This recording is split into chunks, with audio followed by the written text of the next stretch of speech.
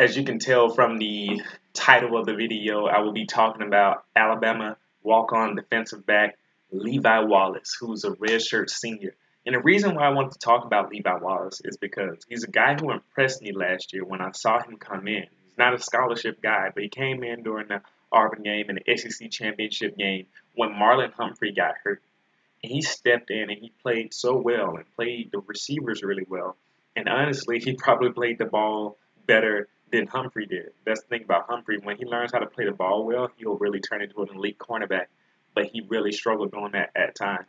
But Levi Wallace, man, I swear this guy must have like soaked in Nick Saban's mind and just applied that to his ability to play defensive back because he has impressed me. His number is number 39, so look out for number 39, Levi Wallace of the Alabama Crimson Tide. They call him the technician.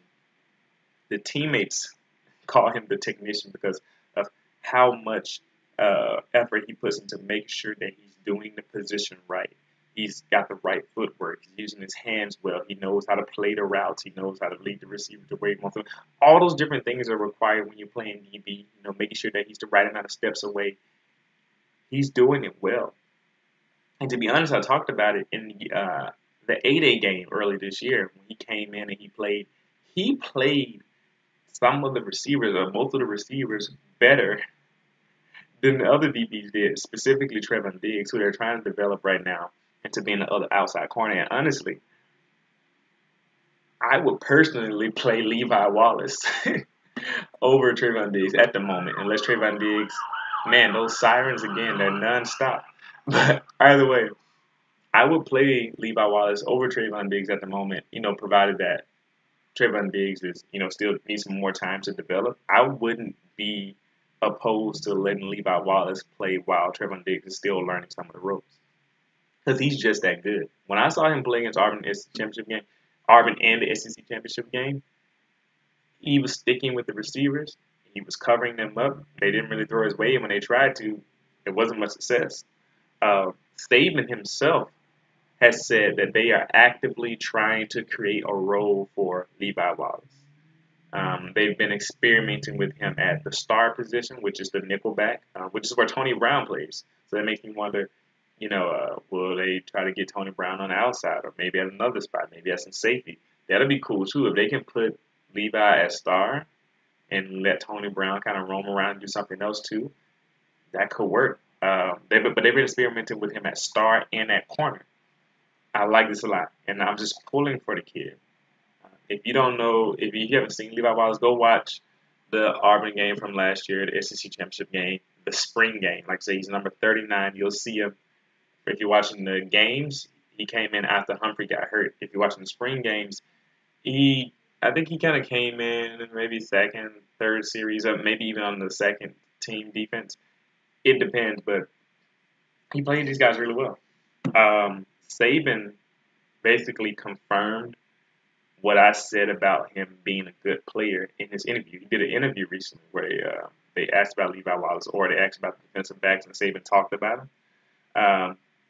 Saban confirmed what I said. When Levi has an opportunity to play, he stepped up. And Saban himself said that. He said, when we've given Levi an opportunity to play, he did really well. Like I said, I'm going to keep saying this. He replaced Humphrey, and he played better than him in those games. And he did all of this. This is important. He did all of this while only running about a 4.6 40. That's slow for a defensive back. I mean, relatively, that's pretty quick, like in terms of just regular people. But for a football player playing defensive back at a Division I school at Alabama, that's slow. Marlon Humphrey ran a 4.3 40. Anthony Averett runs a low 4.3 40. These guys can move. And he's running a 4.6 40, but he's strong as well. He's benching like 315 pounds. He came in 6 feet 170. Now he's 6'1", 85. So he's put in the work. He had to work really, really hard to get where he is now. And this shows you, too, like in 2015, he ran a 4.69. So he ran a 4.7 40. And then this past spring, when he did his testing, he ran a 4.59. So he got a whole second faster. He's putting in the work. As I said, he runs about a 4.6 40, but he's doing all of this and he's playing really well. I like Levi, and honestly, the speed is probably what's preventing him from being, or at least from to just go ahead and put him at first team corner because they want speed there just in case you go against somebody who's burning. But in terms of like you need a pinch or you need someone who's just going to play the routes well and do what he needs to do, Levi Wallace is the guy. I like him for it. Like I said, he's playing well. He's improving. He's a hard worker. That's what people like. In the first fall scrimmage, just a week or two ago, he intercepted Mac Jones on a play where he anticipated the receiver's route, stepped in front of the receiver, and intercepted Jones. And team is raving about Anthony Averett, the best corner on the team. He said this. He said he is definitely one of our top cover guys. The best corner on the team said that about Levi Wallace.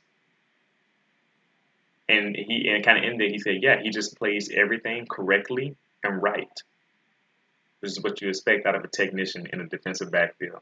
Uh, that's basically it. What I have to say about Levi Wallace. I just wanted to share like my enthusiasm for Levi Wallace with you guys. Uh, you may not even see him play as much in the FSU game.